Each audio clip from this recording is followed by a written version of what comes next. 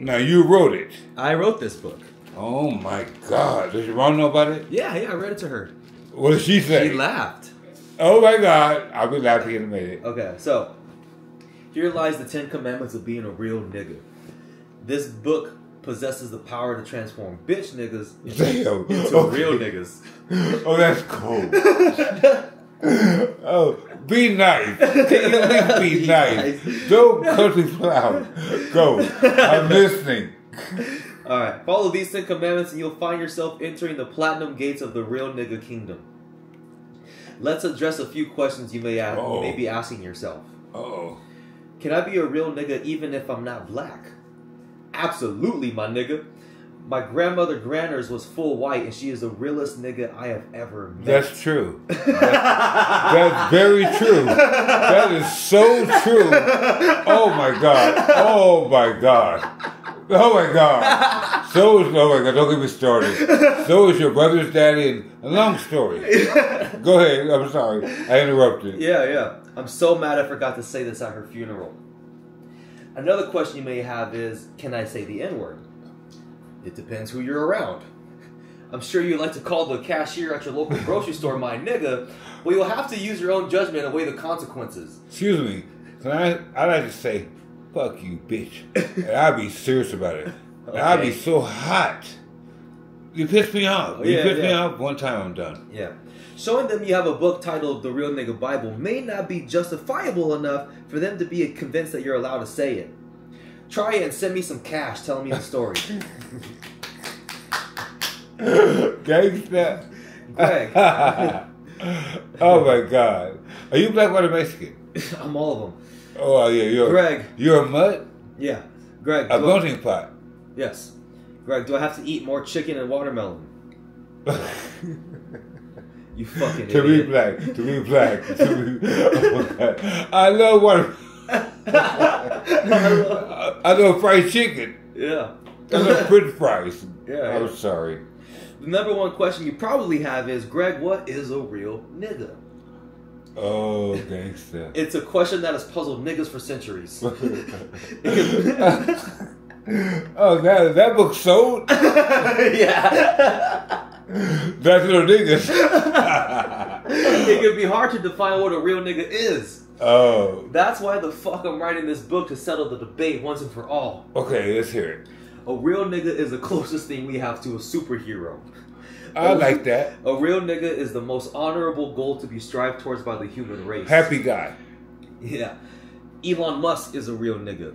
Really? Who's that? Michael Jordan is a real nigga. Yes, my Jordan. My George. That's my nigga. Martin Luther King. Amen. Real nigga. Real. The truth is, the world needs more real niggas. God will be greater. And after doing absolutely no research, I came to the conclusion that a book like this doesn't exist, and it's up to me to write it. How'd you do that? I just fucking wrote it, dude. I don't know. How'd you actually do it? I mean, you just did it? Just did it? Just fucking wrote it, man. It's wonderful. Keep going. Thank I'm you. sorry. Yeah. I interrupt. Your mom laughed? Yeah, laugh, dude. I can't Okay, wait. how about this? P.S. I wrote this book for the sole purpose of getting bitches. If you're cute and single, let's go on a date. And I put my email address in there. Oh my God. No comment. Okay. Oh my God. Alright. Real nigga commandment number 1. Thou shalt believe in yourself. Yes. All real niggas have massive belief in themselves. Every real nigga got a motherfucker named Super Nigga inside of them. Gangster. Super Nigga believes he can bag any bitch, have a chance at defeating Usain Bolt in a race, and even defy the laws of physics. Yes. What separates real niggas from delusional niggas is real niggas take action. They mamas. Dumb bitch, you fucking dumb bitch. Don't get me started. Don't get me started. Real nigga commandment number 2. Thou shalt ignite the devil's lettuce. What do you mean? Real niggas smoke weed. I like weed. Real niggas prefer indica over sativa. It's a well-known real nigga fact. Okay, wait, what about your mama? What does she like? She smokes indica, bro. I do too. I like pre-roll. Okay. They're the best. Okay, for sure. I'm sorry. There's something about smoking a blunt that gives some of us our real nigga powers. I don't like blunts at all. Okay. They're hard to roll. If you ever see a nigga smoking from a dab rig, that nigga hangs out with white people. Is that a bitch? Oh, that's cool. Oh, that's cool. Don't be judging. Be nice. Dude, shut up, dude. This is a book called The Real Nigga Bible, bro. That was me. That was me. That's not mean, bro. It's the truth. No comment. That was me. Real nigga commandment number 3. Thou shalt have one OG in your life. You better. If I have to define OG to you, you're automatically disqualified. Medical. Beat it, bitch. Call your mama. That dumb bitch. Dummy white. That's fucked up. Alright, an OG is someone who has taken huge risks in life and has specific knowledge to pass down to the younger generation. Amen. The Crips and Bloods have OGs. I'm a blood. Okay. The entrepreneur space does as well. There are plenty of multi-millionaires that are happy to give game to young, ambitious entrepreneurs. I agree. Real niggas have at least one OG in their life. They better. If they're real. Yeah. Real nigga commandment number 4. Thou shalt have your own life principles. Gangsta. Big Worm, a.k.a. Big Perm, I'm bold. In the movie Friday. My favorite movie. Oh my God. My favorite. 1 and 2. Okay. Was willing to kill Craig and Smokey over $200 because Smokey could hold up his end of the stick. It was a guard shitting like a nigga. He was shitting like a nigga. Shit immediately became life and death. Real niggas do not play when it comes to principles, nigga. I agree. Many niggas lose their lives every year to another nigga over principles. Haters. You may ask, but what principles do real niggas follow? The first principle is real niggas decide their own principles. Real niggas don't let anybody tell them how to live. Ever. Real niggas decide what's important for them and stand for that shit. Don't get mad at me. Suck my dick, bitch. I'm gonna fuck go to hell. Fuck you and your mama, bitch. Alright. Real nigga commandment number 5. Thou shalt say the word nigga. Real niggas say the word nigga. That's stupid. That was cold. That was cold. Oh my God. Oh God. Hold on. Let me regroup. Let me breathe for a minute. That was cold. Damn. No way. All right. Wait, hold on. Go. Go fuck. Real niggas say the word nigga. This is a simple one, but it disqualifies a lot of potential candidates. My niece is 19, and I've been trying to get her to say nigga since she was a child. She never has. She is Julia. Yeah. She is 2 syllables away from cementing her legacy as a real nigga. Oh my God.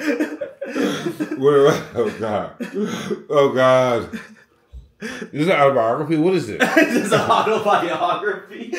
Am I included in the book? Oh, that's his uncle. He's black. He's gay. Oh my God. Where's my part? Alright. It is okay to ask your black friends if you can say it around them. Address the elephant in the room. Express your deepest desires to your local real nigga. Quick note from author. My love language is getting head. My favorite kind of head is the kind that is random and unexpected. Look at that. Real nigga commandment number 6. Thou shalt overcome difficult shit. That's to grow up. All real niggas have been in a fucked up situation and used what they had to get themselves into a better Does age position. matter? Does age I'm 62. I am right now. I'm old. I'm almost 70. That's old. Go ahead. Okay. Real niggas don't see themselves as victims. Gangsta. While real niggas have gone through plenty of shit, it made them much stronger. That's some real nigga shit. That's the truth, Ruth. Real nigga commandment number 7. Thou shalt not trust the government. Every real nigga alive has said the words, I ain't getting that fucking vaccine. Oh God. Oh God. I'm not saying a word. I just said, oh God. That's what I gotta say. Sorry. Continue. Alright, real nigga commandment number 8. Thou shalt eat a seafood boiled 2 to 3 times a year. Real niggas love crab legs, shrimp, corn on the cob, and Sprite. I do too. It's mandatory. And watermelon. Right. Hell yeah. Real nigga commandment number 9. Thou shalt have a dope natural skill. Meaning? All real niggas have some sort of natural gift. I can braid hair. Some niggas are naturally great at video games. I'm not. Others are naturally great at fucking bitches. I'm gay. One thing is for sure, that shit came natural to them. Gangster. Real nigga commandment number 10. Thou shalt be fucking hilarious. That's nice. Every real nigga you know is fucking hilarious. It all depends who it is. Some niggas be piss me the fuck out like, bitch, don't get me socked. Don't get me socked. I can't fight. There will be great debate around this commandment. Specifically from non-funny niggas. Yeah. But who the fuck listens to anybody who isn't funny? No comment again. Alright. Why I wrote this book. Hi, Jenna. Hi, Jalen. This book is so wonderful. You know, I wrote a book. Will it be a part 2? Maybe. It's really great. Yeah, you like it? Oh, I love it. It's so... I'm not included, though. Keep on reading. We're not done here, are we? Okay, yeah. Why I wrote this book. Jalen's here now, but if you want to read that first sentence, it says, besides delicious wet pussy. Alright. I met my first mentor when I was 19. I was a shy, insecure kid who was confused on what I wanted to do with my life. My mentor was in his 50s, built like Hercules, and was a multi-millionaire in the 1990s. Really? He hypnotized me into believing in myself. No one had ever made me feel like I was capable of doing great things in my life. Not even me? No, especially you. Nobody ever spoke to me the way he did. Good. I decided to go for the biggest thing I can possibly imagine. Travel the world while having my own business. I became obsessed with success. You did that. I read a book a week. I listened to podcasts and books on the way to work. I took psychedelics. I did float tanks. I invested over $30,000 into my own self-education. Really? Oh, yeah. You mean like that? Huh? You see me a penny, you dirty motherfucker. Fast forward, you're just gonna buy them. You're just gonna use it on beer. Fast forward 6 years. I'm alcoholic. Okay. Fast forward 6 years to April 2021. I bought a one-way ticket to London. Here's YouTube. I bought a one-way ticket to London with Yeah. $2,000 in my bank account to meet my business partner for the first time and live out our dreams. I remember. I ran out of money within 4 weeks. Yeah. I ran out of money within 4 weeks of being in London. We launched our product a week later and made $9,000 in our business, which gave us breathing room. Really? We were broke as fuck trying to figure out how to support our lifestyle. And we managed to figure out how to travel for a full fucking year. It was the greatest experience of my life. I remember. We had priceless adventures doing the craziest shit while we were broke. We lived with our $50 million mentor in Santa Monica for a month. Really? We had dinner with a prince in the Palace of Versailles in France. I like that. That's very nice. Yeah. That's my fave. I like that one. Yes. Dude, I showed this to a table at the restaurant I work at, and they took this picture of me. They loved it. That's a very nice photo. Totally you. Yeah. What's up? What's up, Jalen? Look at Jalen. He is so... Boy, Uncle Junior's going to be rich, a millionaire. Mucho pedia. Yeah, Spider-Man. He said, he shot his web at you. That's my boy. That is so nice.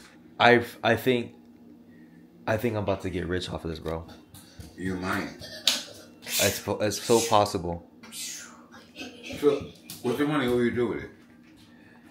I don't know. Well, first and foremost, I have friends that I have from all around the world, man, that I want to go see. I know. I miss them so much. You got me in California. Yeah, and that's not enough. Huh? You said what? A Pulitzer, a Grammy, or an Oscar, or what? I don't fucking know, bro. But I think I'm finna be making millions. As long as you tell my nephew, don't let me go until I die. Well, you ain't got much time left. Oh, that was cool. Well, like, you know, I'm glad I got to read this to my Uncle Jody while he was here. Amen. You read to your mom, and she loved it. You can't fix this phone? I don't know, bro. You're Your a phone is mechanic. fucked up, nigga. I'm not a mechanic. I'm an author. Oh, my parents. Go ahead. Yeah, that was gangster. That was just rudeness. I ain't no mechanic, I'm an author. A very good one, too. Thank you. See, and the thing about this book is people immediately want to tell people about it. Duh. Yeah. And like that's the best form That's of how marketing. you sell things. That's the best way of marketing. Yes. Is having you market for me. If I tell you about That's why I asked you. There's going to be a sequel.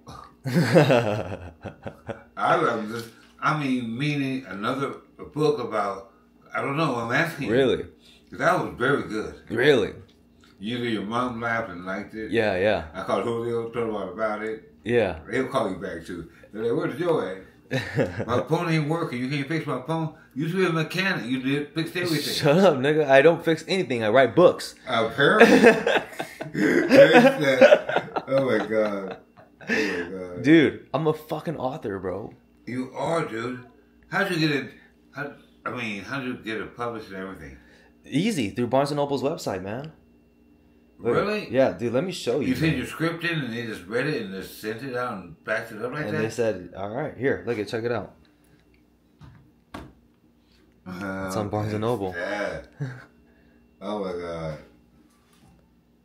By Greg Santos. Yeah, Oh. that's my book. $17? Yeah, Damn. yeah.